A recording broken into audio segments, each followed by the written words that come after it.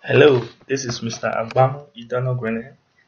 I'm here to show you this applet that I just designed using the Geogebra Classic software. You can see the name there. So this is just a digital clock, or you can say a stopwatch. I just designed using Geogebra, and you can use it in your classroom. Because sometimes I discover that in our classrooms we may want to give our children quiz question to answer, and we want to design a stopwatch in this way so that the children can be timed and they can also know their speed limit, you understand, the quickness of solving a particular question. So that's why I did this one, and I did it using the GeoGebra Classic software. It's very easy to operate this. Just click on the start button. You can see the timing. I've start counting. This is in seconds. So 5 seconds, 6 seconds, depend on the time you give to your student to answer a particular question. So if you say, for example, 20 seconds to answer a question, when it's 20 seconds, everybody is seeing it in the classroom and you stop. See, and then to start another question, you reset it, you go back to 000. So this is a simple applet I designed. So there's no need even showing you how I designed it. You can actually get this applet in the description of the video.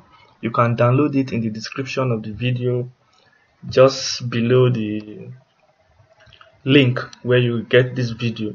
Just go to the description, click on the link, you get this applet in your system. You can use it anytime in your classroom to demonstrate to your students how quick they can solve a question.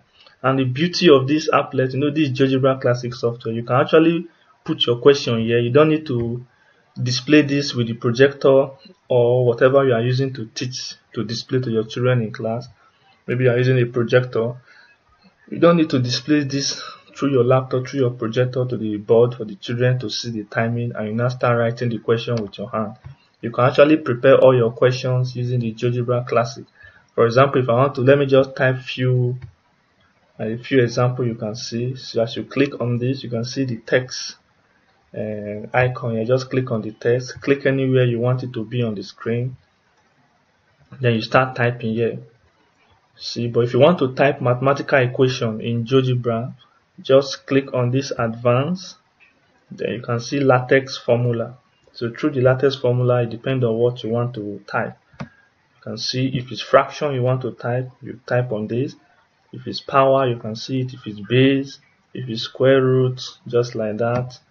The nth root of a number, vectors or matrix, you can see it just like that. You see your summation symbol, integration symbol. Whatever question you want to give to your student, just click on it. You see different mathematical equations you are looking for, then bracket and the rest, just like that. So let me just put a simple one. Let's say, for example, I'm doing let's say addition of fractions. I can just click on this. See, it has come to this place. So this value of a is talking about the numerator. Just type the numerator. Let me say 3 is my numerator. Then this b is the denominator. Let's say 5, for example. Then to your keyboard, you press your plus. Is there. Then fraction again. Then a is your numerator. Let's say that is 3 over 5 plus, let me say, for example, 2. Let's say 2 over, let me use, okay, let's say 2 over 7, for example. So I've done all, this is all I need. Just press OK. So you can see it in the screen here. Just like that. For example, okay, let me say I want them to simplify this. So you can right click, settings, you can see it. You can do the text. Under text, you can reset it here again. Then just type simplify, then OK. So it has come out now, then you close it here. So that is all. Stop the time, reset. Then if you want it to be bold, you can see it's very small here. Just click on it, then come to this place, click on this place.